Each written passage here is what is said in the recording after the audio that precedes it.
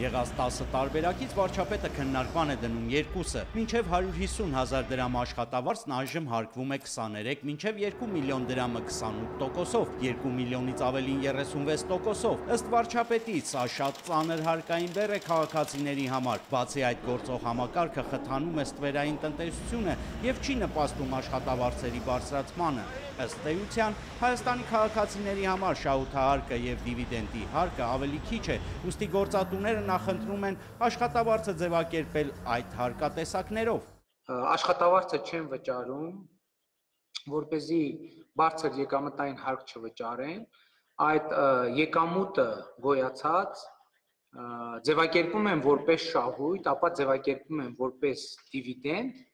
եւ արդյունքում աշխատողներին տալիս են աշխատավարձ, այդպես ասած, ծրարներով։ Այսինքն իրականում մարդը ստանում է 250,000 դրամ աշխատավարձ,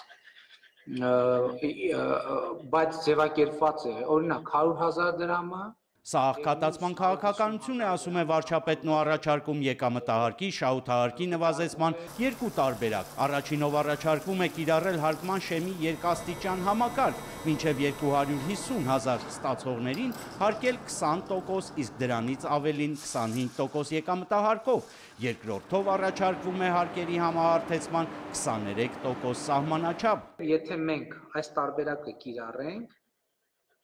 օրինակ 100,000 աշխատավարձ ստացող քաղաքացիների եկամուտը կավելանա, խոսքը 25 եւ 20% եկամտային հարկ սահմանելու մասին է։ Ուրեմն 100,000 դրամ աշխատավարձ ստացող քաղաքացիների եկամուտը կավելանա ամսական 3,000 դրամով։ Կൂട്ടակային կենսաթոշակի մասին օրենքի փոփոխությամբ մինչև 100,000 եւ 150,000 աշխատավարձ ստացող 199,000 մարդու արդեն վերադարձվել է ամսական 2,500-ից 3,750 դրամ։ Պետությունը վճարեց քաղաքացիների 5% կൂട്ടակային կենսաթոշակի 2,5%-ը։ Երկաստիճան հարկման դեպքում քաղաքացիները պետք է վճարեն 5%-ն ամբողջությամբ։ Ստացվում է, որ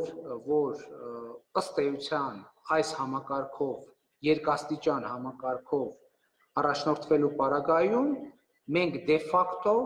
քաղաքացիների եկամուտները կավելացնենք 100,000 դրամ ստացողներին կավելացնենք 500 դրամով, իսկ 150,000 ստացող քաղաքացիների եկամուտները կավելացնենք 750 դրամ։ Սա կարծում եմ այնքան էլ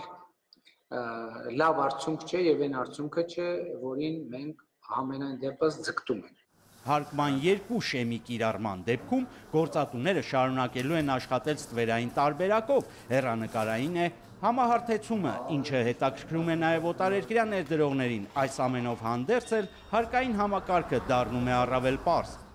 Քանի որ եկամտային հարկ, շահութահարկ պլյուս դիվիդենդի հարկ դրանք հավասար են, հիմա գործատուն շահագրգիռ է դառնում դա ձևակերպել այնպես ինչպես կա, որպես աշխատավարձ, որովհետև վերջն արդյունքում նա կարողանում է դա ձևակերպես որպես ընկերության ծախս։ Համահարթ համակարգի գլխավոր թերությունն այն է, որ ավելի շատ օգտվելու են բարձր 200,000-ից ավելի ստացողները, բայց կան նաև դրական կողմեր։ Կա նաև առավելություն։ Ի վերջո, այս տարբերակում մոտավորապես մեր հաշվարկներով 38,5 միլիարդ հավելյալ դրամ կուտակվում է քաղաքացիների մոտ, որոնք համեմատաբար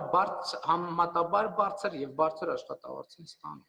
Այդ փողը չի կորչի, ասում է վարչապետը, այն նորից վերադառնալու է տնտեսություն։ Վարչապետը թերություն է համարում, որ մինչև 150,000 ստացող աշխատողի մոտ հարկային փոփոխություն չի նկատվի, բայց համահարթեցման դեպքում շատ գործատուներ կհրաժարվեն աշխատավարձի մի մասը ծրարով վճարելուց եւ կձևակերպեն աշխատողի իրական աշխատավարձը։ Չի բացառվում նաև, որ բարձրանա նվազագույն աշխատավարձը, բայց քչերի համար։ Այսօրվա համակարգ խրախուսում է ցածր աշխատավարձը, որտեղ ասում է, այտես, գործատու, եթե դու հանկարծ բարձր աշխատավարձ տաս, ես քեզ այնքան շատ եմ հարկելու։ Եվ հետևաբար, երբ որ ես ասում եմ, որ նախկինում ըստ էության տարվել է աղքատության խրախուսման քաղաքականություն, սա է ըստ էության նույն տրամաբանության մի մասն է։ Բայց մենք այս համահարթությամբ ըստ էության ինչ ենք անում։ Մենք խրախուսում ենք բարձր աշխատավարձ։ Մենք գործատուին ասում ենք, գործատու ջան, հանգիստ բարձրացրու աշխատողների աշխատավարձը, որովհետև մենք հիմա քեզ համար պայմաններ ենք ստեղծում, որպեսզի դու հնարավորություն ունենաս աշխատավարձը բարձրացնել առանց հավելյալ հարկային բեռի։ Եկել է տնտեսական բարեփոխումների ու խնդիրների շղթայական լուծման փուլը։ Կառավարությունը պատրաստ է նաև առաջիկա 5 տարում տարեկան կես տոկոսով նվազեցնել եկամտահարկի եւ շահութահարկի առաջարկվող 23%-ը մինչև 20%-ի, հայտարարում է վարչապետն ու հորդորում հանդարտ ու առանց հույզերի քննարկել տարբերակները։ Վահե Կոստանդյան, Լուրեր։